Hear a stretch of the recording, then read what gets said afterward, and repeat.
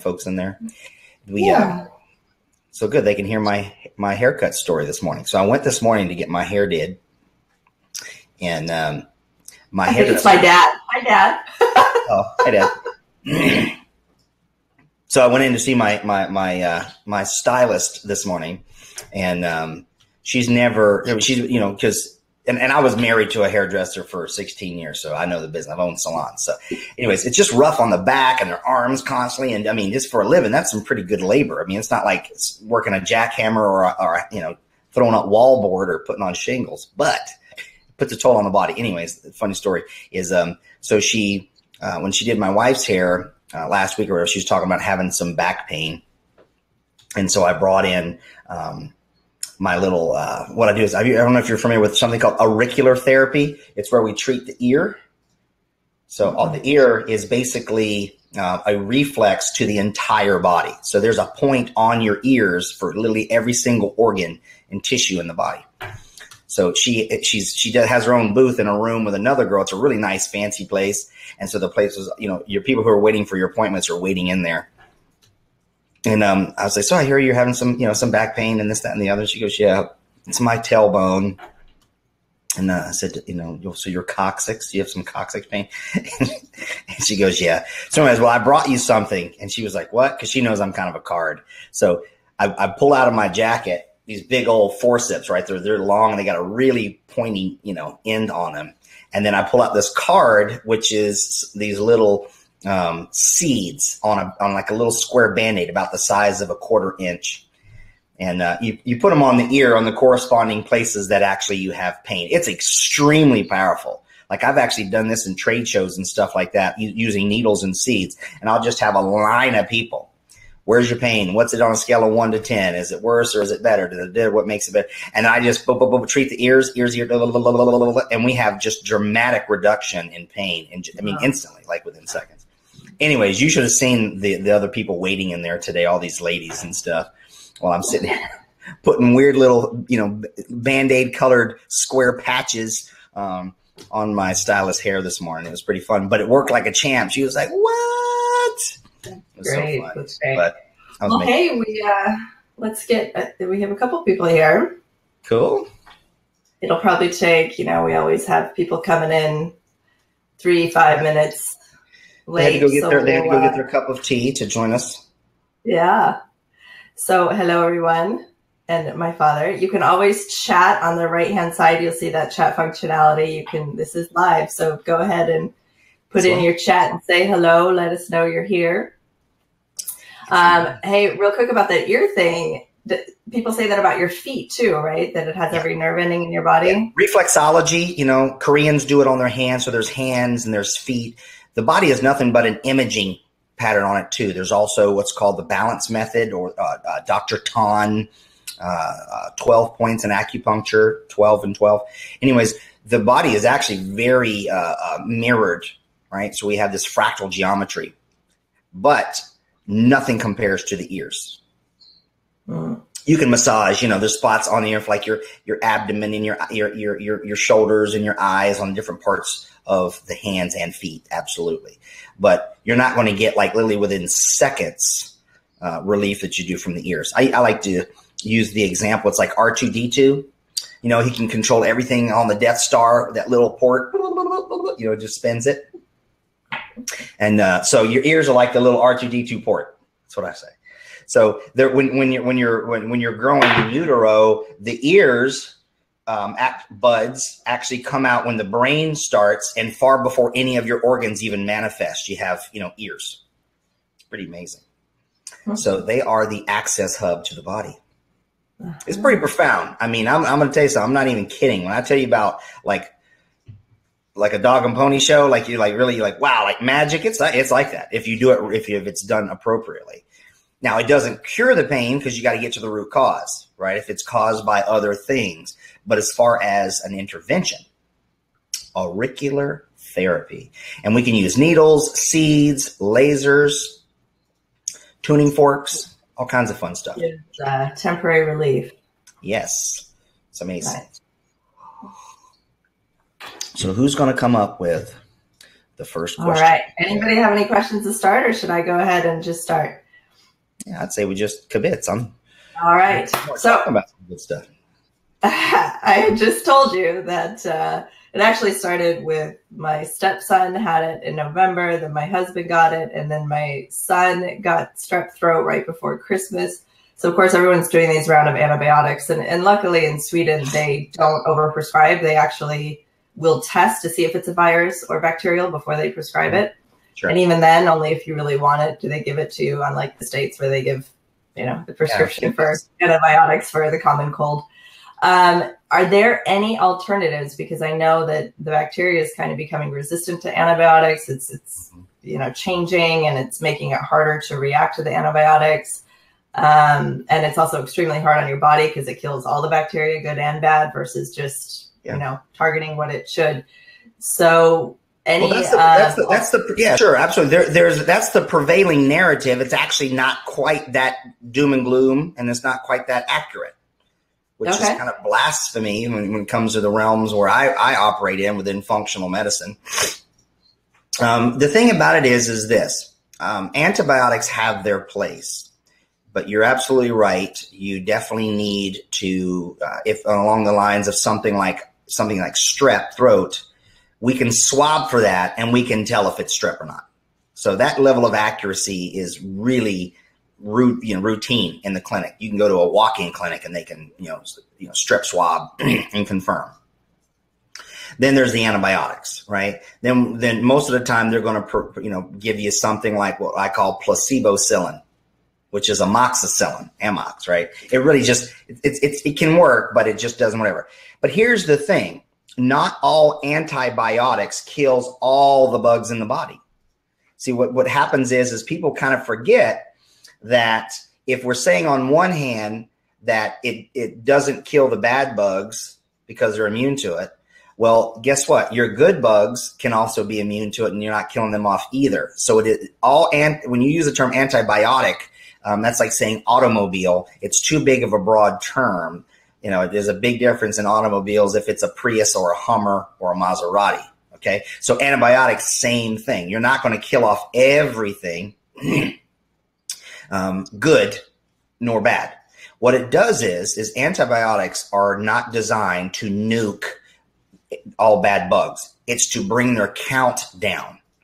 So that way your innate immune system can kick in and be not overburdened by the populace. It's like a restaurant, right? You can, this is why sometimes you have to wait. And then the maitre d' or the hostess or something like that will say, okay, hey, we have your table ready for you. And you'll go, well, why are there empty tables? Well, because the back end to make your food can't put a whole bunch of orders in and have quality stuff, right? So you have to govern the flow of a restaurant. You have to govern the flow to your immune system. So what antibiotics do, even if they don't cover everything or blow up everything or kill off all the good, the bad, and the ugly, it does knock the count down. So it takes this compensation strain of your immune system to be able to kick in. So the answer is never an antibiotic alone. It's always support of the biological terrain. Now, the support of the biological terrain, when you're in an acute event, ergo an infection, you still need to do the very things that you should have been doing as a preventative, right? You have to change your environment. And I will tell you the most principal thing is light. Light cycles govern what your body does in response to so many things, okay? So most of the time, people are going to experience an infection in the shorter daytime of your geographic location, like where you're at. Night times are longer, right? Daytimes are shorter. So we don't get access to the very light cycle that goes through our eyeball and tells our brain and neurotransmitters and immunoglobulins how to act and respond and to build up the body. This is why people through the season of, I'm going to call it October through February, that's when more deaths occur. That's when more infections occur, because we have what? Light cycle goes down, days get more dark, but then now the stress goes up. Why? Because we have Halloween and, everybody doing that, and all the candy that comes along with that. And then November's Thanksgiving and all the feeding and the pecan pie that comes with that. And then you got December and all the candies and stuff that come, food that come with that. And then you got New Year's and all this stuff and the alcohol that comes with that. And then you got February and you got Valentine's Day and all the fun stuff that comes with that. It's not like all of a sudden all the commie bugs just come out and start getting the whole world. You see what I'm saying? It's lifestyle and environment. So the moral of the story here is there the alternatives, because I don't practice alternative medicine. The alternative is to prepare yourself going into that season, right? It's preventative. So what you want to make sure you do is not take part in extensive consumption of, the stimulants, the alcohols, the sugars, the refined stuff, and all that other kind of fun stuff. Not extending your nights, dancing the night away and partying till, 2 and 3 o'clock in the morning. Who does that, right? Having fun. Not in blue, right? And then you got everybody else who brings their petri dish around because everybody's hugging and giving a little kiss and how you doing and things like that. I mean, you're bringing, you're making a very interesting thing now under low humidity, a heat treated room with artificial lights. And then there's music, and then there's stress. And then, you see what I'm saying? So you got to talk about the symphony. So what you want to do is you want to go in properly hydrated and rested.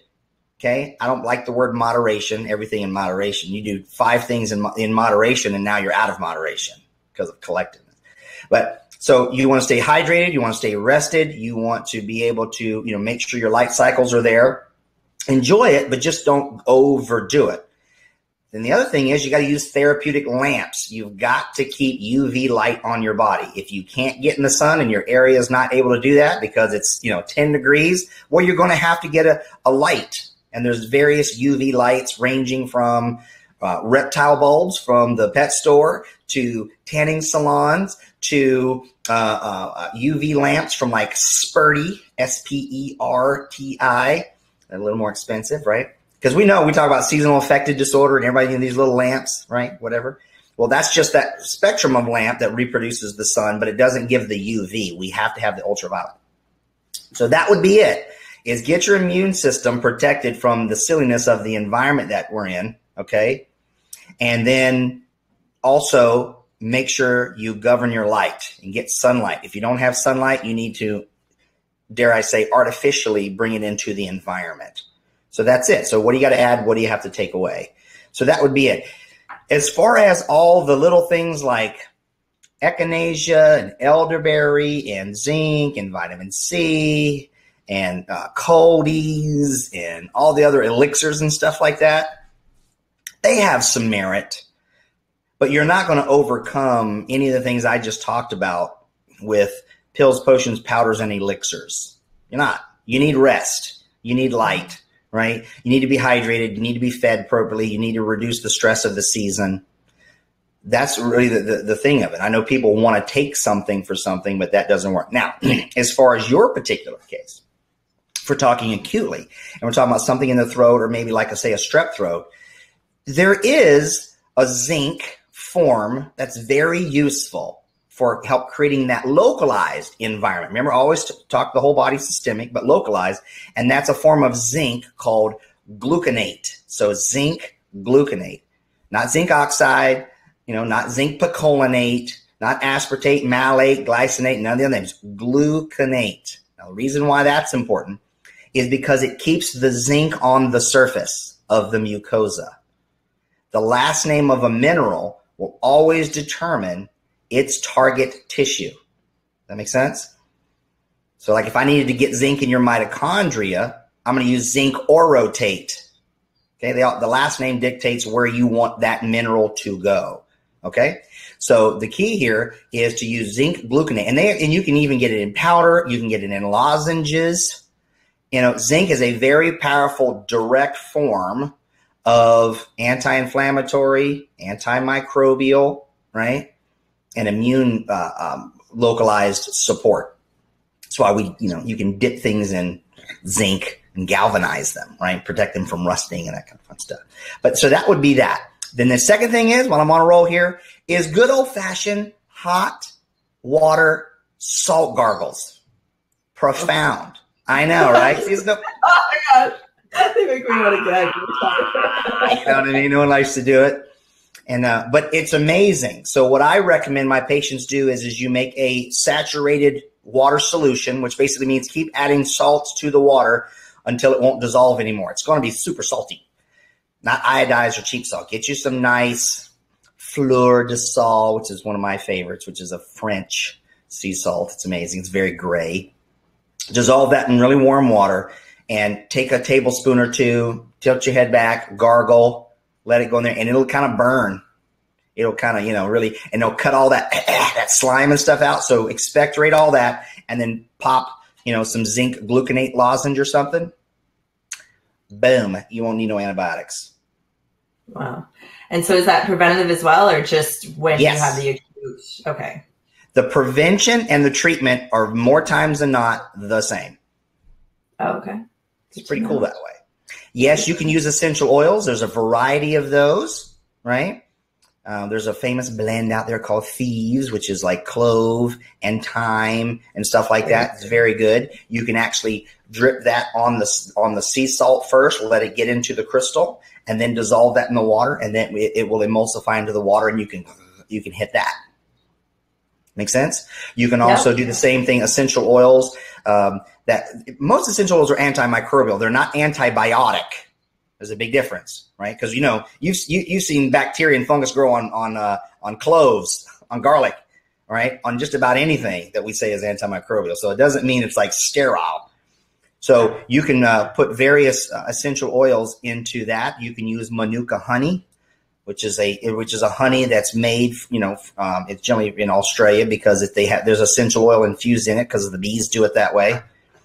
All right, so you can use oils of clove, you can use thyme, you can use Melaleuca alternifolia, also known as tea tree, different ones. So you can add plus or minus an essential oil to that gargle, but treat it locally and do the zinc gluconate, and there you go. So it's amazing. Can you buy zinc gluconate anywhere, or just about anywhere? It's pretty ubiquitous. There's not too many places that you can't do it. Stay away from the lozenges that have artificial colors and dyes and preservatives and stuff. It doesn't matter if it's got a little sugar in it. I know people kind of get sugar Nazi up on this stuff. They're like, oh, any sugar, it's ridiculous. It's just too much. A lozenge that uses cane sugar or something, it's not the end of the world. Okay. So, yep, you can get them anywhere. It's pretty cool. All right. I'll see if anybody else has any questions. And then nasal irrigation, that's the other thing. Clean that because the bugs will find their way out of your throat and up into the passages and into eustachian tubes. Have you ever used a navage before? I know most people have heard of a neti pot. I've heard of a neti pot, but but that's just too cumbersome, and it's just kind of whatever. There's this unit out there, and you can get it at most drugstores, CVS and Walgreens or whatever. It's called navage. Navage kind of sounds like nasal massage, and that's exactly what it is. It's a unit about this big. And you put salt water in it. They got these little pods, but I don't keep buying their pods anyways. So you put warm water, do the same thing I was just talking about, like with the salt in the water. And you stick these two things up your nose that come in the little like this. And it's got a tank, and it's battery powered. It pushes water in one nose up into the sinuses and sucks it out of the other. And then drops it down into the well underneath it. So you can sit here and talk, and your nose is just getting flushed with water. It's amazing. It works really, really good to clean out the pipes. And you can change the direction of it, too. It's pretty cool. So navage, that's another one. So clean out the pipes, gargle it up. Navage. Navage. Holy crap. Navage, maybe, something of that nature. If you just put it close to the word, if you searched it, it'll come up. Nasal irrigation or nasal clean navage. And then you can YouTube watching people trying to do it. It's pretty hilarious. I don't know that I'm going to go that far. It doesn't sound right. Yeah, navage. Yeah. So clean the atmosphere. Of course, I do lasers up the nostrils too. You can put, light on, shining it in the back of your throat and up your nose. That works really well too, but that's advanced stuff. But well, talk to us. Okay. So I want to go until people start asking questions. Just type your questions into the chat, and I'll go ahead and ask Dr. Beck them, and we'll get things rolling. But don't. Oh, you're much clearer now. Did you do something? You were a little fuzzy. I clicked on and I clicked off. Okay. I was checking something to make sure I turned things off on my end. Okay. All right. Well, don't be shy. Ask questions. Put them in the chat functionality over there. So I want to get back to the light thing for sure. Mm-hmm. Again. There we go. Okay, it's my camera. It's a very dynamic camera. So if I move back or forward, it changes the focal point. So here, I'll just try to stand right about here. Okay. So I think some of the feedback I got from the summit, there was a man who said you touched upon it, but he was surprised that we didn't talk more about kind of the microwave environment that we all live in. Yeah. With all like the Wi-Fi and everything, the electromagnetic whatnot, and how there's so many studies coming out. Now, I have not looked into this issue really at all, so I wanted to ask you about it and address it here. Well, yeah. So one of the environmental inputs of my method called Balance Protocol, the inputs are air, water, light, sound, electromagnetic fields, and food. There's 6 of them. So with EMF, I've been talking about this since 1996. This is prior to cell phones, because I was talking to people about the microwaves that get emitted from different appliances, up to and including. I remember when I was a kid, my stepdad got in a motorcycle accident and got a settlement, and I grew up lower middle class, single wide trailer in North Carolina, and we went and bought an Amana radar range. We got a microwave. It's unbelievable. We were like, woo, we rich now. So anyways, I always felt weird around it. And whenever it turned on, I didn't like it. It just, even as a kid, I remember it.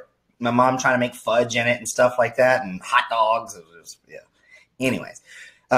So as I got older, of course, I got into all of that stuff because of, again, my stepdad was in broadcasting and radio stations, and then, ham radio and all that other kind of fun stuff. Anyways, there's some dangers to radio frequency, and microwaves are radio frequency. So are these things that we call phones. This is a microwave emitter and receiver. It uses microwaves. So every time you're sitting here, talking to somebody on your phone, you're literally microwaving your brain.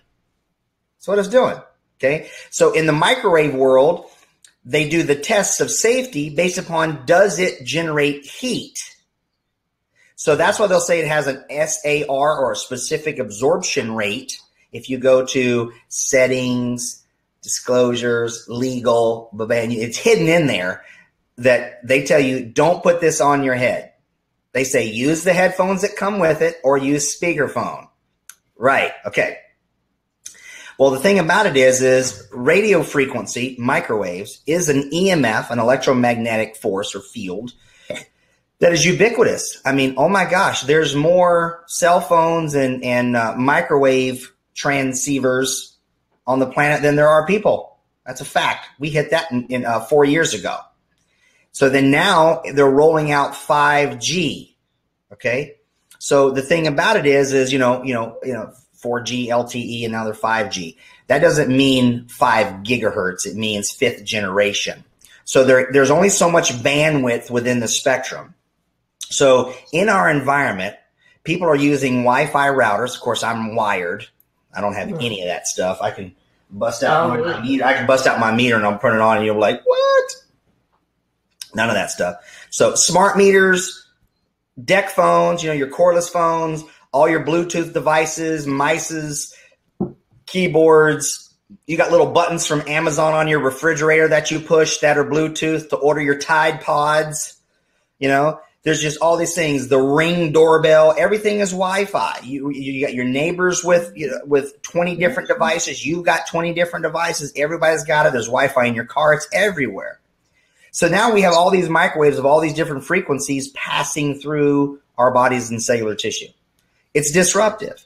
The science is very clear. I mean, I've had just hundreds of studies for years, but now I really have an archive, and I've got over 2,000 It's replete. Now it's really big. There's a lot more research going on to it, and they're stepping out of, rats and monkeys. Of course, they've done some other things all the way ranging from, sea slugs to bees to all kinds of animals. But yeah, so we are a microwave planet. It is everywhere. And if people don't learn how to mitigate that and get disconnected, this is the new tobacco. Right? Remember, doctors smoke more Camels and Lucky Strike than anybody, right? All the advertisements, I'm going to tell you right now, cell phones and microwaves. I've been, and then now you got people. There's a bunch of studies on men should never keep them in their pant pocket because. Oh, absolutely. It's just radiating your nuts. Girls, it's always in that back pocket. That's right. It's nailing your ovaries, women carrying it in their bra, just zapping their breast tissue. Then you're letting kids do this stupid virtual reality crap, sticking it right on their prefrontal cortex. And we wonder why they have anger issues and ADD and all kinds of stuff. And not only is it here, it's zapping your what? That's all your sinuses. Remember what I was telling you about that? I mean, you microwave that stuff sitting there letting kids play games. It's unbelievable. Yeah. I mean, it's just terrible. So that's it. You got to get disconnected. So Kim wants to know, she said there are products on the market for home office use to address the EMFs. Do they work, and do you recommend them? So great question, and I love it. And I'm going to answer it with 2 words. Hell no. Not a single one. There is no plug-in. There is no sticker. There's no cell phone case. There's no magic pyramid. There's no pendulum. There is not a single device. And believe you me, I mean, I lecture on this all the time. Facebook group. So I get the question all the time. I love it when I'm asked. And that's my answer. Not only do I just ask my opinion, I've tested them. And I'll show you. This is my little case for whenever I go to patients' houses and I test all their stuff. I'll give you a little inside peek. So this is my little bag of tricks. This is for testing EMF stuff. All right. So I'm going to give you an example here. A little impromptu. Is that okay? Yeah, sure. Okay. And while you're doing that, she asked if energy-based treatments like Reiki help. Okay, we'll come back to that. Okay, energy-based treatment. The first thing is, this is a meter. It's called an acoustometer, and it tests all the way from 200 megahertz to 8 gigahertz. There's other meters out there like these called the Tri-Field, and a lot of people like to buy these because they're like $150. This is what I call a glorified paperweight. Okay. Don't waste your money on these because it's $150. Spend $300 and get the correct meter.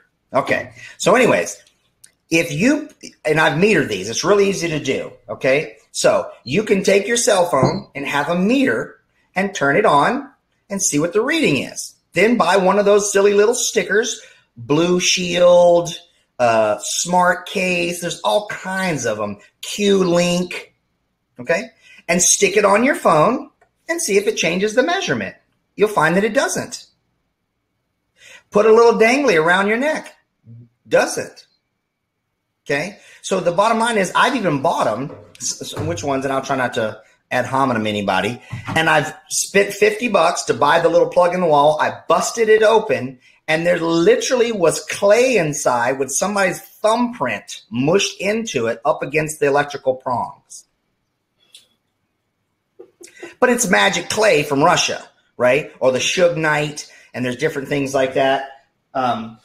So what does work? They don't. They're proclaiming that they work, but they don't work. You can't. The only way, it's called my 3D approach. There's only 3 ways. Okay? D number 1, disconnect. Got to turn the damn thing off. Number 2, distance. The farther you away, the better you are. Number 3, duration. If you're going to have to be on your phone, okay, what I'm going to do is I'm going to go boom, speakerphone, and I'm going to distance. I'm going to set it here, and I'm going to talk, and I'm not going to be on it for hours and hours and hours and hours, right? So like when I talk to my patients, I use a Skype phone, because I don't want to constantly have this on. So disconnect. So your monitor frequency is less than the phone EMF. Yes. My monitor is not making microwaves. Oh, okay. It puts out an electrical field and it puts out a magnetic field, but I also ground it. So there's a lot to this. This is the kind of stuff that I cover in my program, which, I give you to give to your audience if you like my balanced protocol Enviro. I cover all this extensively. But to answer your question, hell no, not a single device. There's not a dangly, a pendant, a crystal, a pyramid, a sticker, a case, or none of that. Because here's the thing. If it did block EMF, the device wouldn't work. It's that simple. If you can still get a call, it won't work. That's how you can test your microwave to see if it's leaking. Okay? Take a phone, stick it in your microwave, don't turn it on, close it, and call your phone. If your phone rings, well, guess what? I mean, this is real simple stuff. Cut away all the noise and confusion in the marketing and all the conflation. Nope, there's not one. Okay. That's so, as far as energy work is concerned, it can.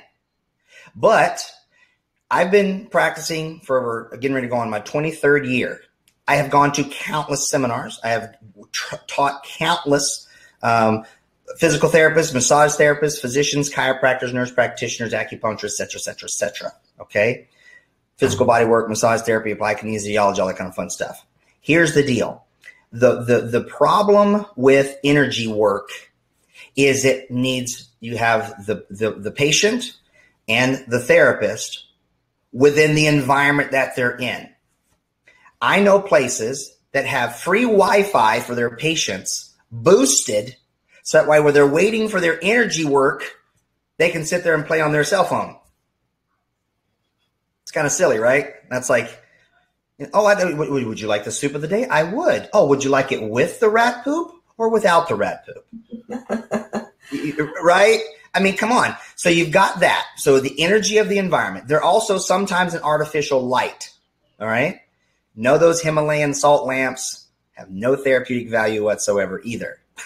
So and the energy work, it can, but it's highly dependent upon two people, their health, and a lot of things like that. I've seen it be very beneficial, Reiki included. There's other energy stuff, craniosacral things. Yes, it has premise. However, I've only seen it manifest in quantifiable benefit about 20% of the time. It's actually very low. And most of the practitioners that I've seen are not physically healthy themselves. Mm-hmm. So the conduit needs to be healthy. They need to be a pillar of health. They need to have an emittance of love and passion and generosity and humility and not be morbidly obese and losing their hair and having dark, sallow eyes. I don't care if they're passionate about doing it. If you can't manifest it in your life, that would be no. That's kind of like hiring a fat personal trainer, right? That's at least that you can. Or a dentist with a jacked up grill. I mean, really? Well, so it's a little brutal for some people, but that's just how I feel. I mean, I want results for people. Well, I want to go through two more things around this. Kim asked, so how dangerous are the Bluetooth headsets? Very. So I want to talk about that in more of a general term. Like, how dangerous is this stuff? What are the studies saying that it's doing to us?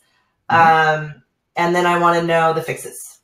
Okay, great. Now, here's the thing. That's being unplugged, but you got it. All of it is artificial. It's man-made and it's generated frequency. Okay. So it's like, how dangerous are cockroaches and their little feces everywhere? How dangerous is rat poop in the soup I was just talking about? I'm sure somebody could eat rat poop, chicken noodle and have a good GI and no infection.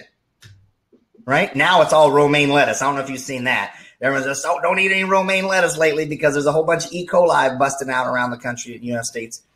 It's about the biological terrain in which it occurs. Because you can say, well, I've been using Bluetooth forever. I don't have any problem. Okay, great, good for you. George Burns smoked a dozen cigars a day and lived to be 100. I am not going to smoke cigars every day. Okay? So the point is this. It's a great question because everything is Bluetooth now. Everything is all trying to get you connected. Smart houses. The science is absolutely clear that it is harmful. One of the ways that you can go and look, because I'm famous for this, don't believe me just because I'm saying, and I'm a supposed expert, okay? You must do your own research and come up with your own convictions and test and quantify. That way, then it's not anecdotal, nor it's studies which can be skewed by who paid for it, or because I'm not some guru. I mean, The thing about it is I want to teach you how to go find out for yourself. Okay. So there are, and I can get these links to you, but you can look at the Bioinitiative report. Okay. And let me see if I can get you a link. I can look it up. You just keep talking. Yeah. And I'm pretty sure it's just bioinitiative.org. It's a great clearinghouse for everything that I was just talking about. Okay. It's not just linked to, it's causation.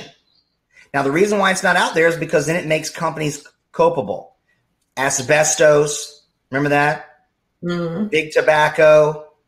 Your TV is filled with commercials. If you or known somebody that's been injured by the pelvic mesh, blah, blah, or this drug, or, Zymbalta, or whatever it is. I mean, there's tons of class action suits out there on drugs, on devices, on things like that. Tons.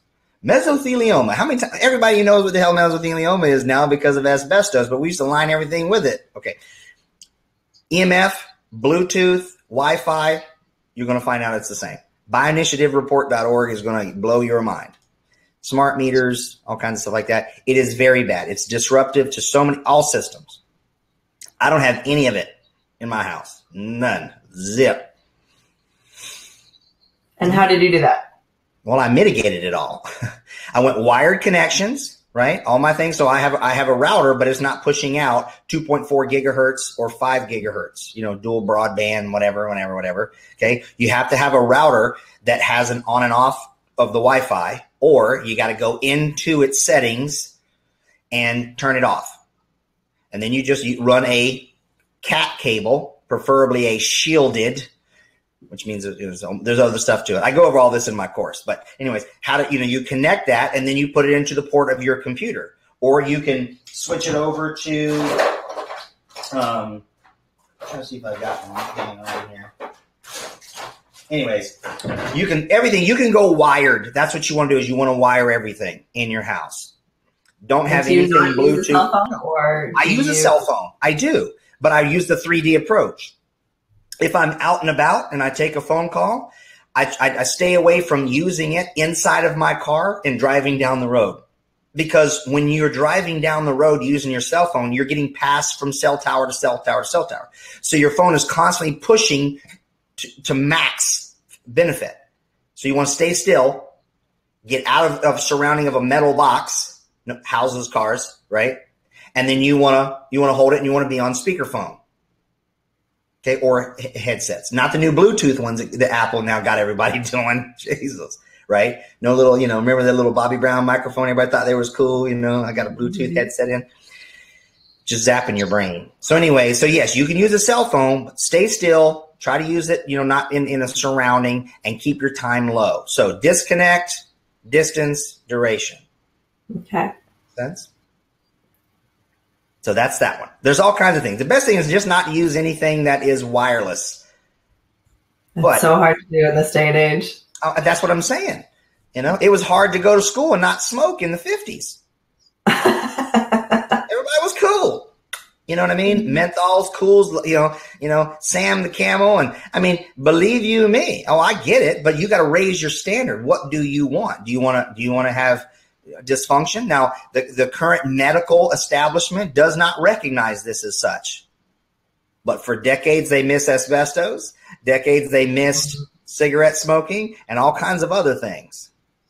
Well, I'm just reading one of the reports from that website, and it says, conclusions and recommendations from the neurological study. Inhabitants living nearby phone-based stations are at risk for developing psychiatric problems and some changes in the performance of neurobehavioral functions. So, I mean, there autism, leukemia, all these name it, blame it, claim it, tame it game diseases can have electromagnetic fields and forces as part of their causation. Mm-hmm. All of it. Everybody's different. Now, we had a lot of these diseases, name it, blame it, claim it, tame it games, right? Way before these were there. Okay, so I'm not saying they're the sole factor, okay? For sure. But it's contributory to.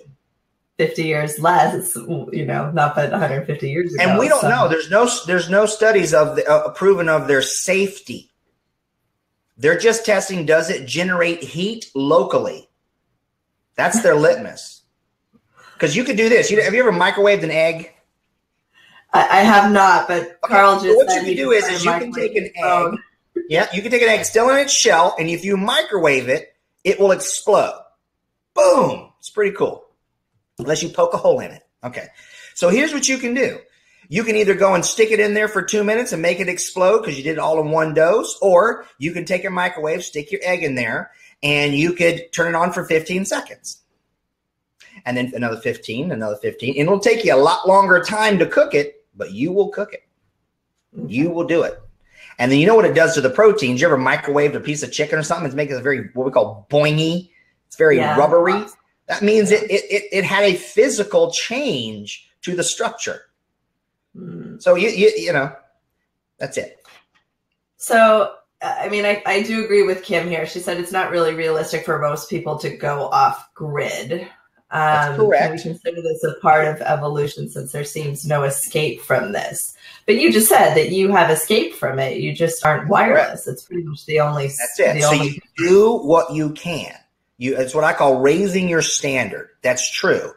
You can't go into the grocery store and not get, the grocery store's Wi-Fi.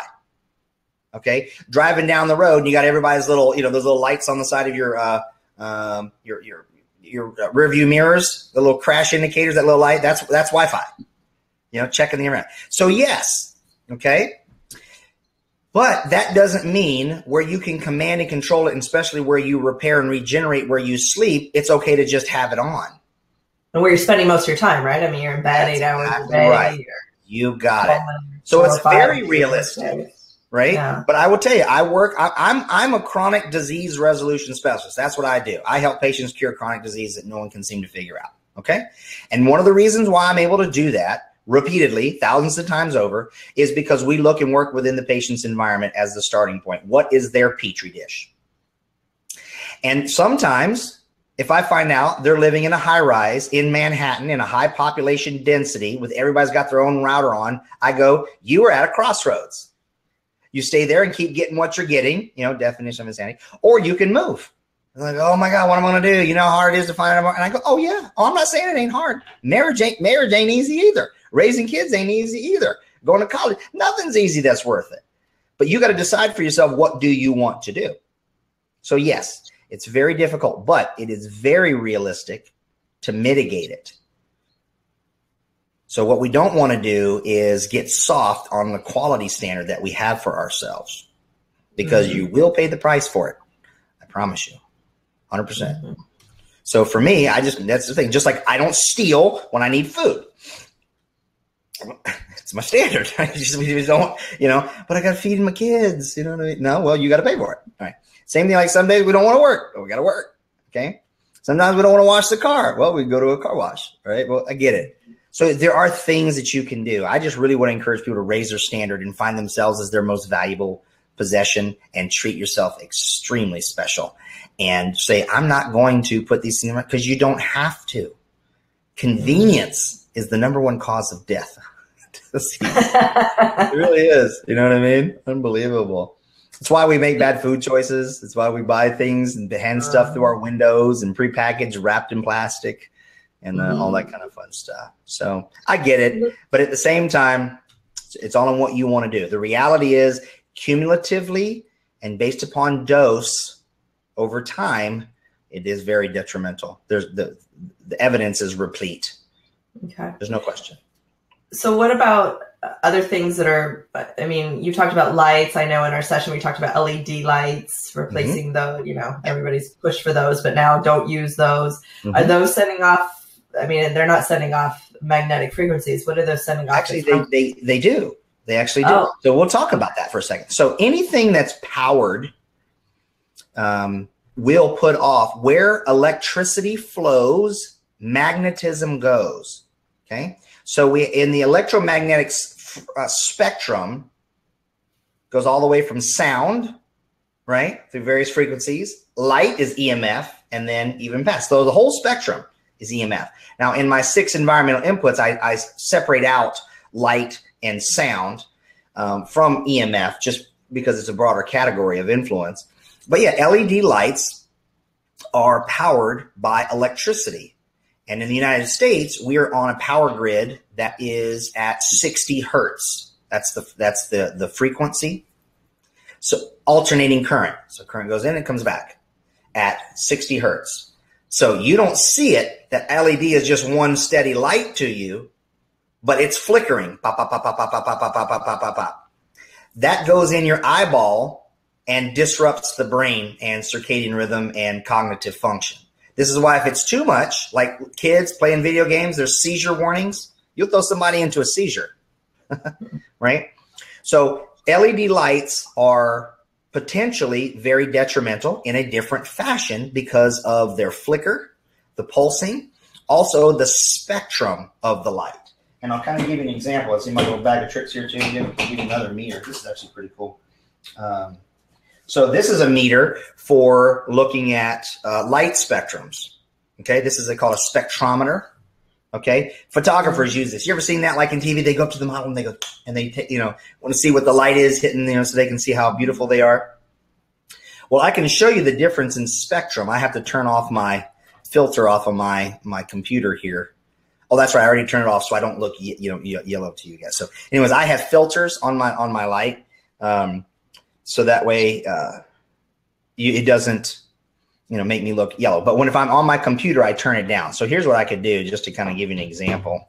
Are you familiar? Do you have something external on your monitor? No, it's on my computer. It's an app called F-Lux. And watch what I do when I turn my F-Lux up like this. You'll see how yellow I get. I'll let it reflect on my face. Do you see the difference? Oh, you're much clearer now, too.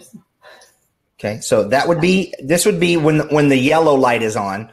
In other words, I'm taking out all the blue from my screen, so that's not hitting my eyeballs, versus this is the regular monitor. Can you see the difference in the camera now? Yeah, a little bit. Brighter? Okay. So anyways, the light that is through light bulbs, okay, their temperature, I guess my battery's dead on my thing, so I can't show you. But anyways, the spectrum of light that comes off will determine also what your brain does. The sun is the litmus test. It has all the color spectrum, right? Mm-hmm. All the way from, remember the red, orange, yellow, blue, indigo, and violet. Okay, so right, the Roy G. Biv. Okay, so the sun has all of those in balance, so they're all mixed, and we have this color light. When we make it from light bulbs, they all have a different temperature, Kelvin. And most LEDs that are out there, and even monitors and screens and stuff like that, they're up in a temperature of light that's whiter and bluer based than the sun can ever get. So that's artificial, and that disrupts our circadian rhythm, what's going on in our brain, and what everything is governed by light. So that can be an issue. So again, you take an environment of convenience where you're on a high-speed Wi-Fi on a computer with Bluetooth, mouse, and keyboard, looking at pulsed LED-generated light at a spectrum that's absolutely artificial. Now add time, and it makes a combo. It's a hell of a cocktail that people live in. Mm-hmm. So what we do is we disconnect the Wi-Fi and we do a wire connection. So we take out the radio frequency. We connect our keyboard and our mouse, and we connect. Then what we do is we put a filter on the light spectrum that's coming off of our monitor, and we turn down the brightness. We don't need to have the brightness all the way up. So many people, see, that was the other thing I didn't show you. This, this is, if you turn the brightness up on your screen, I'm going to just do this. This would be normal, right? So this is all that brightness, just bling, just glaring in people's eyeballs, like on this big old 27-inch iMac, right? But you can turn down the brightness, right? You don't need all that. You can turn it down. And I mix in good old Florida sunshine. So I put that natural spectrum in it. So if ever you're on your computer, turn it towards a window. So that way you're getting this light coming in your eyeballs mixed with this, so that way it balances it out. Don't be on your cell phone or yeah, there you go. Cell phones and computers at night before we're trying to go to sleep because we can't sleep. And then we're wondering why we can't sleep because it's just destroying the melatonin in your brain and your sleep and all that kind of fun stuff. So, well, you talked about light therapy earlier, especially someone like me where we have 5 hours of gray outside. We don't even get, I think today we got sunshine for the first time. I don't know how long. But so how is that? I mean, that's still magnetic signals, right? Or correct, but it's of a spectrum that is tuned to our mitochondria. That's what we're supposed to have. And even if it's gray outside, if you take a spectrometer, you're still going to get the spectrum of the sun. It's still going to be there, right? Okay. So you don't have to have a whole lot of it. All life on the planet is governed by the sun. Everything. Our weather's made by the sun, not by humans. I mean, everything. It's amazing. But depending upon the zenith angle of where you are geographically, latitude will determine if you're getting into the ultraviolet or not. Okay, where you're currently at, you're not getting any UV for nothing.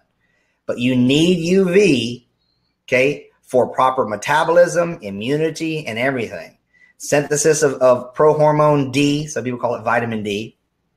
Yeah, so is that an alternative to the light therapy? Because I take vitamin D. Yes, you can, but it has to be the right form and the right dose. You don't want too much or too little. Okay. Okay. So what would be the right form? Well, it always needs to be D3, cholecalciferol. I prefer it to come from sheep wool, lanolin, that's been hit with UV light, as opposed to artificial oil like cod liver oil or something like that they just, because remember, cod live under the water. They're not solar based animals, though they have the vitamin D in there. I prefer to get some land mammal vitamin D. So they comb this cholesterol out of sheep's wool, lanolin, and then they can hit it with UV, and that's better. But you can take a D3 supplement. And I recommend a good dose daily is 5,000 IU. Okay. International units. It sounds high, but that's like micrograms. If you convert that over, it's very little, and you'll never get toxicity even close to that, no matter what anybody tells you. But you got to quantify. That might not be enough.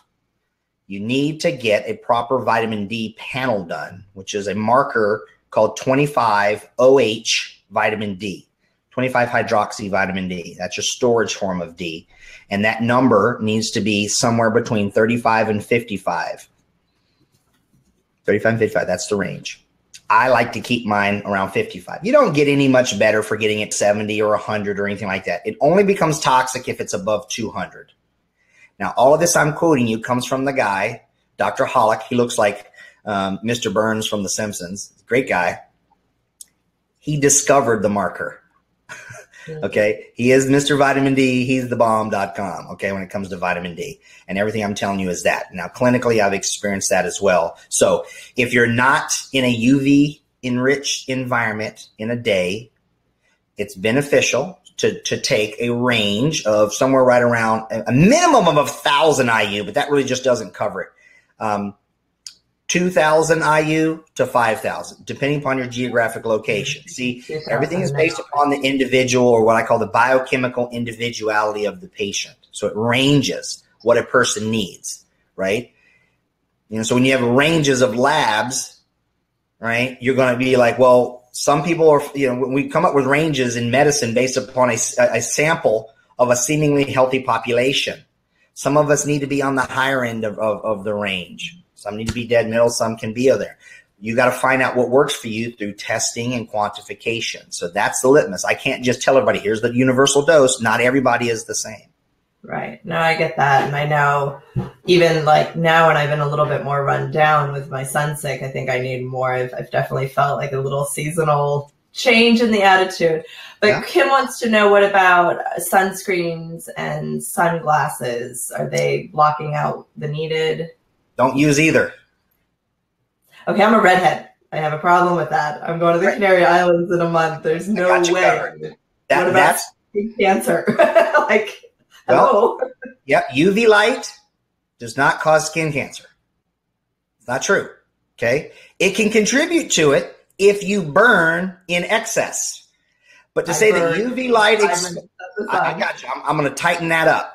UV light does not cause cancer.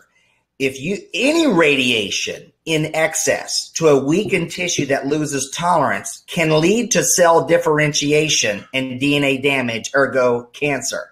Okay? It's just like saying cell phones don't cause cancer. They can, and they can contribute to. I use a cell phone, doesn't mean I'm going to get cancer. So I want the balanced understanding to be out there. UV light is needed for so many things in the body and functions, hormones, neurotransmitters, a ton of things. It's about balance, the right dose. Okay, so the other thing is never burn. Never burn. Okay, so you don't want to burn. People say, well, I will burn if I don't put on sunscreen. If you don't have clothing on it. So your first option is a physical barrier. Sleeves, drapey stuff, floppy hats. Shade. Imagine that. Okay? That's the first thing. Now, there are times if you are at altitude, skin, and you got it bouncing off, whatever, I don't want to burn either. I love having fabulous skin. Okay? So and I live in Florida. Okay? But the key here is it's about balance and dosage. Same thing like the 3D approach, right? So you got to think about disconnect, get out from on the sun to burning you. Get some distance between you and it. In other words, that kind of stuff, and then limit the duration. So there are fair-skinned people. I'm Irish as the day is long too. Okay, thank goodness I didn't get the red. Not Irish, but I am a redhead. Oh, okay. I was born. I did have red hair when I was born, but you can build up tolerance to it. So what you don't want to do is go, I burn, so I'm going to sunscreen and then get out in the sun. Well, then now you're putting toxins in your skin. Okay. There are great. And I know that, but like I'm a surfer, and you know when I'm sitting out there in the water, I'm out there for an hour or two at a time. There's not a chance I'm not going to burn on my face. Here's the thing.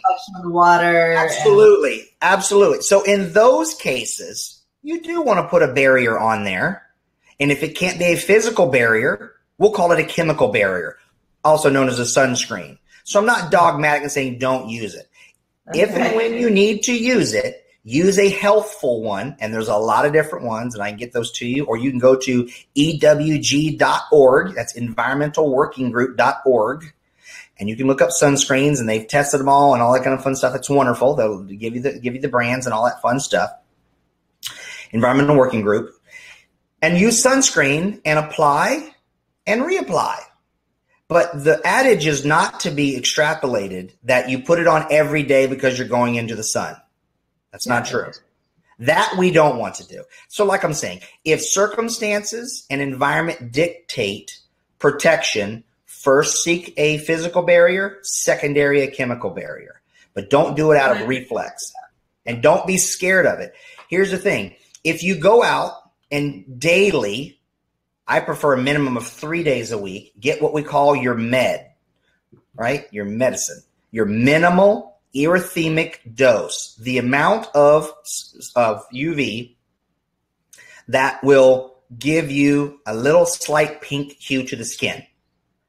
It's called MED, minimal erythemic dose. You want to do that daily. That's how you really have longevity and strong hormones and immunity and fun stuff like that. Okay, on the broad surface of your body, your back, belly, and thighs, not just your face. Okay, not just your décolleté and your hands. You got to get it where the sun don't shine. All right, get up in it. Get your dose, then put your physical or your chemical barrier on. And if you do that a little bit, you will build up the ability to withstand it for longer periods of time. Even doesn't if it age you as well, doesn't no, it? It's not true. It's overly doing it and burning because we're talking about UV light. Are we talking about UVA or UVB? They have different penetrations in the skin and do different things. So we can't turn this into a UV light discourse. But in other words, I'm giving you these generalized recommendations. And you can have lovely skin and the benefits of UV light and not burn. It's amazing. So that's great. it. Good to know as I'm headed to a sunnier place very soon. Very excited about that. Being back here in Central Florida. In the dark is as far as sunglasses are concerned, same thing. Don't wear sunglasses. I even have my patients stop getting contact lenses and switch to glasses, and not having a UV coating on them. There's a huge amount of signaling that happens from ultraviolet light in our brain. It's massive. It governs so much. I won't get into the melanopsin and the rhodopsin proteins and all the stuff and the suprachiasmatic nucleus signaling, from there's a lot.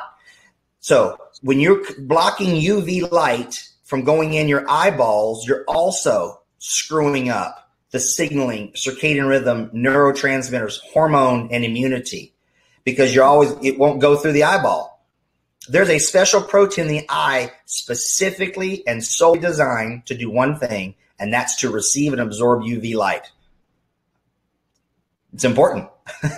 So if we always have UV contacts on, we're not getting the signaling we need. If we have lenses on that have the UV protection on them, same thing. Now, back to the thing. If circumstances and geographic location dictate the need for eye protection and sunglasses, do it. Okay? If you're going to go skiing, right? If you're going to be at the beach just blazing, yes. As you can see, I don't have crow's feet, and that's because I don't squint. That's because I go in the sun and I don't wear sunglasses. My eyes are used to it, and I have blue eyes. Mm-hmm. So the thing is, you want to build up, you want to acclimatize. It's just like if you're going to go to altitude. If you're going to climb Mount Everest, you don't just go to Everest and they helicopter you and you start climbing. You have to go there days in advance to get used to the altitude. They bring you up and they bring you up and they bring you up. Same thing when it comes to light. So I'm not a fan of sunglasses unless circumstance and location dictate an excess of exposure, then do it. But just every day, getting in the car or walking around the grocery store, shopping and stuff like that, definitely not. Okay. All right. Well, I was going to see if anybody else has any other questions. I know it's your wife's birthday, so we can take the last couple of questions. If you guys have them, put them in the chat now, and speak now or forever hold your peace, right? Bum, bum, bum. All right. Yeah, because that's the big thing I want people to expand their mind on. Mm-hmm. Is there's a lot of noise and confusion in the info space. I get it. People want to share their stories, which is very important. That's been my greatest teacher, is my patients' unique stories. Okay. That's my science. It's anecdotal to everybody else, but not to me and my patient. We are, and them together are the lab, and we quantify everything, both with their history and lab assessments and repeat ones. And we find out what works for them specifically, not the same diet that's great for every Homo sapien out there, or any diet that's for this disorder. That's not true. This is why you got mixed bag results. This is why people are still confused and spinning their wheels and not getting the results that they want. It's because they allow themselves to be homogenized and they follow recommendations that can very well be true and helpful, but they don't quantify and try it on for themselves. That's the differentiating factor. Yes, this diet might be great, and this person, look at all the wonderful thing it did for them. That's great. I'll find you 10 patients that it made them worse, didn't work for them, then vice versa. So it's all about embracing yourself as a category of one and getting past the dogma. Mm-hmm. That's it, man. And you can step out of a lot of stuff by applying that. And disease starts in the environment, not the gut. Air, water, light, sound, EMF, and food. That's where your journey starts. Pretty cool. Fantastic. Yeah. All right. Well, I so appreciate you spending an hour with us on your wife's birthday. Now go take her out and. She woke up to flowers. I got them on the way back from my hair appointment. So, see, ladies have trained me well. I'd say 70% of my patients are female. So okay, that's the cool thing. One last thing, this is a good one to end on, is that Kim says the biggest challenge is finding the right professionals that can offer a holistic approach, these kind of approaches. Mm-hmm. She's in Canada, which is very old school. Any recommendations on finding doctors? Because I know doctors, my sister-in-law is one of them. She dismisses supplements. She dismisses everything. I mean, if it's not something she learned in medical school, it's even nutrition, sugar. Like it's just amazing to me that she still dismisses it all. So how do you find somebody that's more up on the research, open-minded? It's very difficult. I understand that. Don't turn holistic with an H into a W, which means whole list ick. Okay. If you don't want to take a whole list of supplements, pills, potions, powders, listen, supplements work. They can be very beneficial. Okay. But the answer is not in pills. The answer is in quantification of you. So to find one is a challenge. I can't give a blanketed answer. The great news is I have a completely virtual practice and patients can seek me out, right? And I see patients, I just got one in Malaysia, right? I got UK, New Zealand, Australia, all over the United States. We can do things virtually. There's that transcends that. Now, I can't work with everybody, and I'm very particular with the patients that I do. And there's an application process because I want to make sure that you're ready to do what it takes to transform your world. Okay. And if I'm not a right match, I've trained a bunch of different docs so I can refer you to people that I think might be a good match. In other words, there's options. I wish I could just tell you this is how you find one. That's a little question with a big answer. But I will tell you this. They better have a manifestation in their self of being a pillar of health. Okay. They have to be upright, healthy, bright, vibrant, eyes, teeth, skin, hair, physically living it, doing the work, and then being able to do that for you. If they're not that, if they have any complaints clinically, well, then you should probably work with somebody else. The next thing is somebody with experience. At least, if you have a chronic condition, they need at least a decade or more of clinical experience. There's some great people out there, just like people fresh out of hair school, right? You go to cosmetology school and you go work at Supercuts or hair cuttery. It's all well and good, okay? But you're going to get a $10 haircut, and there is a difference, okay? So the key here is experience.